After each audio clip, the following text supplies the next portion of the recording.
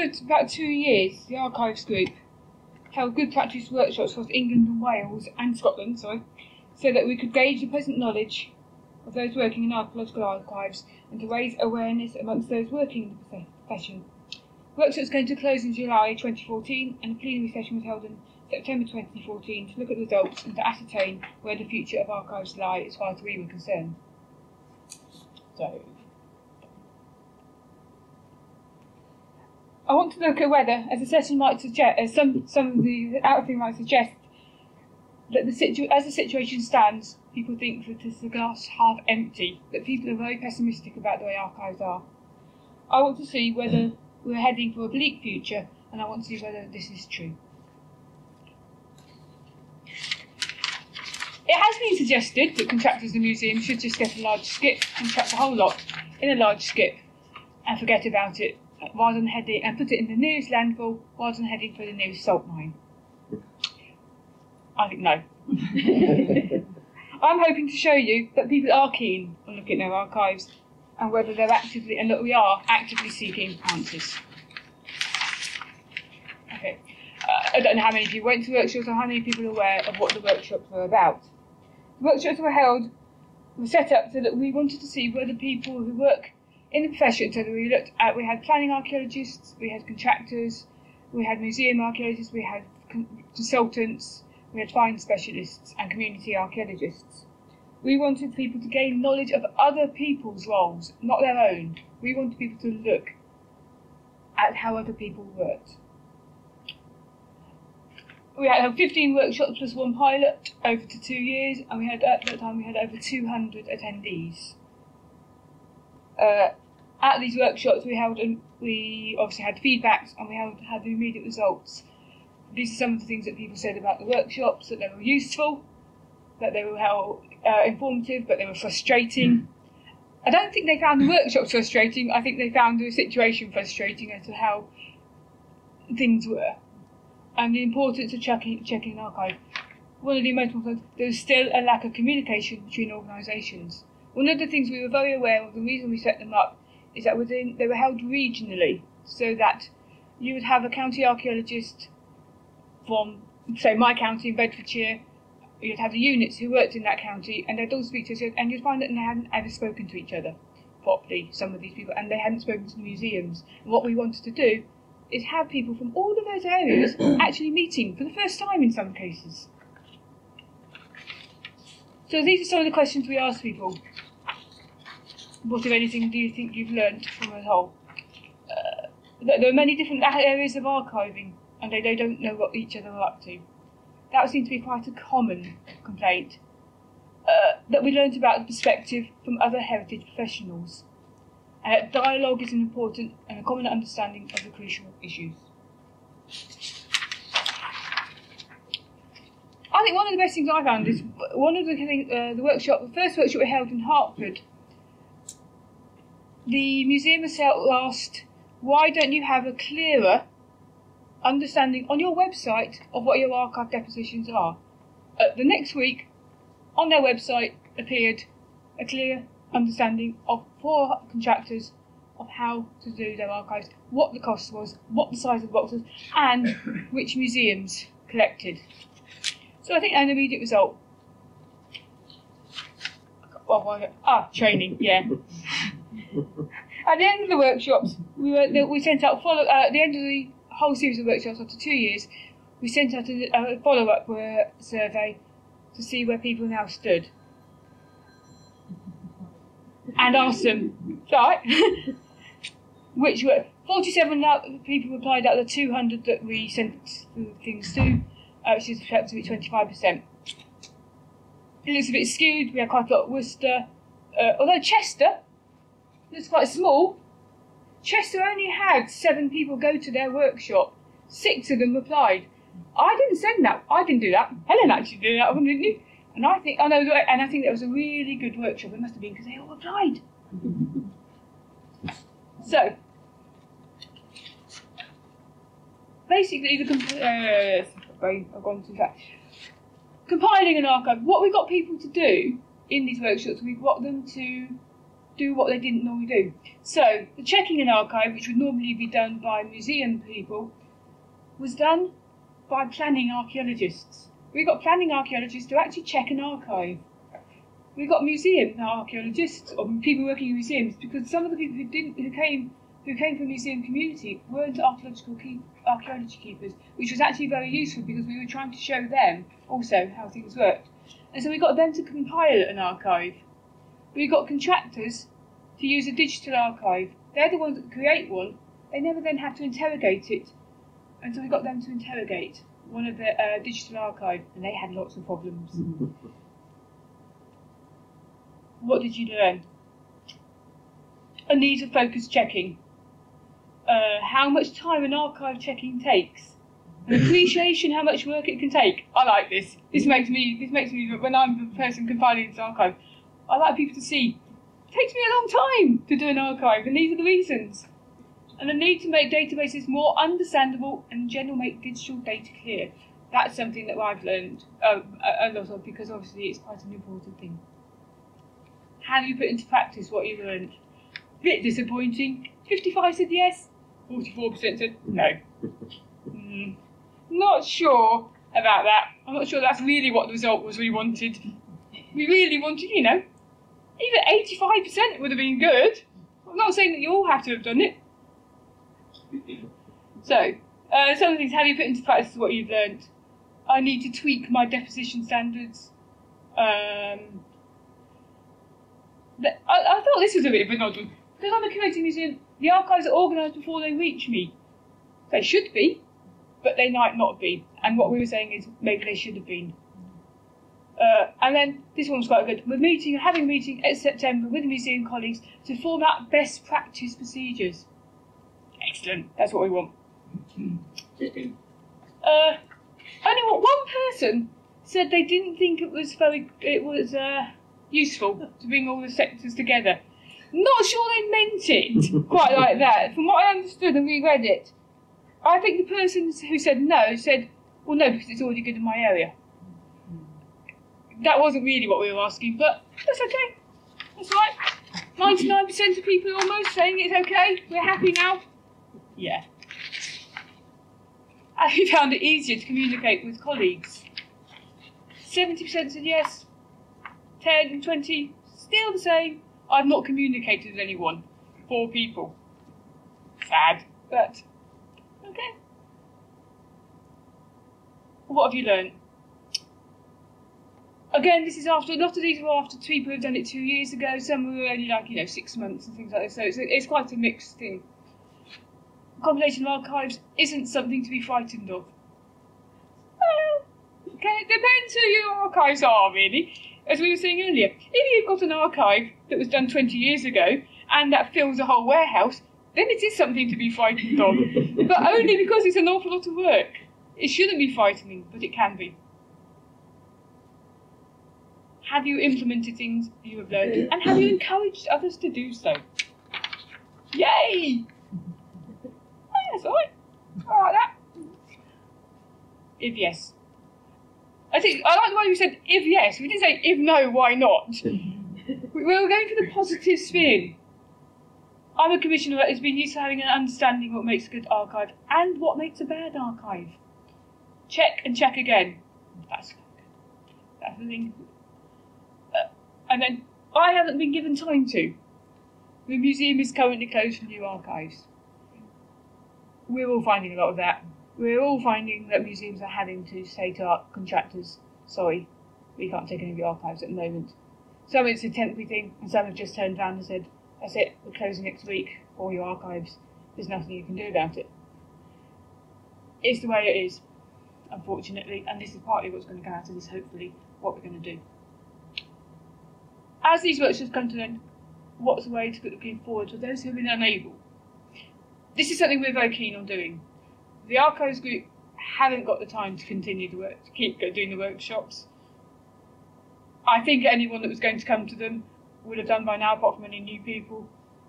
But we don't want to stop people learning about it. We don't want to say, oh, that's it, we've solved it, we're fine. We're fine.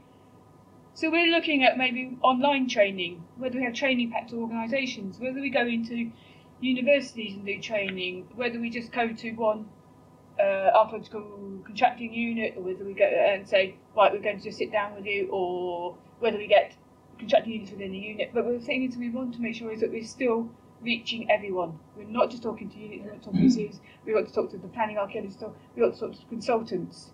We need to involve everybody, and community archaeologists, because that's something that we always forget. The community archaeologists have to be doing their archives too. We can't just turn around and say, yeah, please go and do that site. They have to think at the funding, they have to look at the archives, because they can't. It's still that important thing. So these are things. No one size fits all. Both we basically said, do you want a train pack? Do you want online? They wanted discussion with other. Oh, that's badly written, isn't it? Archaeological sectors. I must have been drunk. Do you think follow-up communication between the groups or organisations would be useful? Yes. One of the things that came out of one of the sessions was that the people at that workshop decided to all exchange their emails so that they could have their own little group within where they were. And I think that's a useful thing, that having local organisations, things like that, I mean, the share works for that, for the museum section, things like that, that you have some local networking. So I think it is good. I mean, we all speak to each other, some of us speak to each other, but it's the same, often for things, it's the same people who speak to each other. And what we want to do is speak to people who aren't. So networking, we'll have a good relationship across the sector locally, which is what we want. The problem that contracting our organisations have is we don't work just one local. We work in lots of different locals. So it can be a difficult thing for those sorts of things. We can't have networks in here and here and here, but maybe we can. Further days are aiming at understanding evolving practice, particularly in the digital area. The digital is going to be the big issue, I think, in the future for how we're going to tackle things. Been several meetings to enable archaeologists and museum professionals to work together. Networking groups would be an advantage in order to talk directly. However, not anyone has time to do this. Social media. We'll come across social media in a moment. At the workshops, we took the opportunity to join up everybody, even if they didn't ask, to join the CIfA Archives Group. Whether they're a member of CIfA, as it now is, or not. If you're not a member of CIfA, you can join the group for £10. We included that in the cost of the thing. We managed to get 40-ish members, therefore, non-CIfA members and all the others, and we had a really large number of people. We asked whether these people would still continue. We thought some of them didn't, but some. So I think it's more important that we managed to retain 7 people, or something like this, into the group who weren't members of CIfA. What we're hoping is those members who didn't rejoin, actually then join CIfA, which is part of what obviously we'd like people to do. We're still trying to recruit people. We still think we're one of the groups that has an opportunity to have more non-CIfA members, because we have a lot of museum people in it. We want more museum people in it, and a lot of them have their own societies. And I think we are a group that can allow that more easily. Have you joined our Facebook page? No. Didn't know there was one, 55%. Some of our committee weren't sure there was one. So I don't think that's actually a bad thing. We have a Facebook page. It's not great because none of the committee that are at the moment are, shall we say, social networking people. So I think that's a slight issue. And we have a Twitter page now, although we don't run it. Someone else runs it for us. We do appreciate any of the comments you have. I think there was a pity there were so few from the development control curatorial side there. We had a real mix. Some workshops we had a really good selection of different people. We had a lot of museum people, we had evenings. Others we had no museum people. The museum people were pretty much always represented, and contractors were generally always represented. It was mainly planning archaeologists, consultants, and that weren't represented. So I think, and then there was one where there was only one contracting organisation went to a unit. So I think it was a mix, and I think that was where, not that we failed, but we failed obviously to encourage some of the right people to come. So, committee. Well, some of us were being a bit optimistic, some were pessimistic, there were a few, yes, cautiously pessimistic. I'm hoping, I'm a reasonably optimistic person. Well, I am an optimistic person. So I would still say, in place, I was still a bit cautiously optimistic. I think a lot of the group were.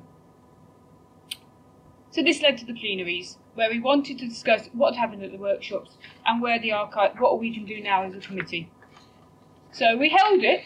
I told this because it was a very tight room, but it was a fantastic room. We held it. If anyone ever wants a place in London to hold a brilliant event, the Karl Marx Memorial Library. It's fabulous. It has the best murals on the wall, and it's all inspiring, and it's great, and it's got a really good cafe around the corner. And it's right next to Farringdon, very close to Farringdon Station. So it's really easy to get to, and it's fantastic. But anyway, we had quite a lot of people who came to, we had 15-ish people came to the event. And what we then did is, we spoke about the results of the workshops, and then we put people this time into the groups of people they were normally with. So we had all the contractors sat together, museum people sat together, and then we had a mixed table, which I think was Helen's table, where we had the ADS, finds people, digital, I think that we had a few other people. And what we asked each group to come up with was the 5 priorities that they want the Archives Committee now to tackle. We, as a committee, had come up with what we felt, because the committee has representations from all these things. We have a museum people, we have contractors, we have Duncan from EH, or as it was then, and we have Sam, I think that. So we have lots of people who we represent lots of different areas that we had our ideas, and we wanted to see whether they matched what other people felt. So the contractors decided these were their priority issues as to what they thought could be solved. So they said the lack of storage space, the refusal of accepting or long-term curation, and that the long-term curation by units. That some archaeological units are having to store things because museums can't take them.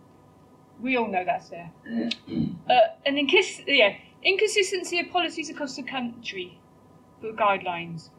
Lack of understanding of archiving stage or what an archive is. This is because this was within their organisations often, in that some people feel they're not supported by their organisations. Digital data, yeah, we all know digital data is going to be a massive issue. And a communication of issues both internal and external. You have to remember these are lots of different mixtures of people, so there were a lot of other issues that contracting units and other people had, but these were the 5 that they decided were the 5 priorities that could possibly be tackled. Museums. Museums decided that their priorities were a communication issue between everyone, between planning officers, repositories, inside organisations, and that they felt there was a lack of training. Digital, again. They put digital a bit higher up the thing. How data is stored and the better use of data archiving to reduce the paper archive. And access to depository archives. Many repositories are sorting out their systems. They felt that if people wanted to come and look at their archives, actually getting to them could be an issue. Storage, and this was good because they weren't looking at just their own storage. They also said this is storage with all those places that have got all the units who are holding things and they would like to be able to get to, or that they realised that storage was a huge issue. And again, more training within units and community groups and universities as to what a museum does, as to what the museum wants. Because we all say we know what we think the museum wants because we've read your guidelines. A lot of people don't always talk to museums, and this isn't just units, as to say, this is community groups. Community groups don't come and talk to some museums. And universities, again, academics who might hold on to their archives and then retire, and then their archives are there, and it's an issue. Others. Yeah, these were the mixture. This is quite an interesting one, because there was a real mixture of people. They just came up with these things, and I should read out. Helen sent me some notes about this, which I thought was really good. So digital archives. They felt they needed to be an engagement with the academics, because, yeah, they only got a couple of pictures, luckily. An engagement with academics.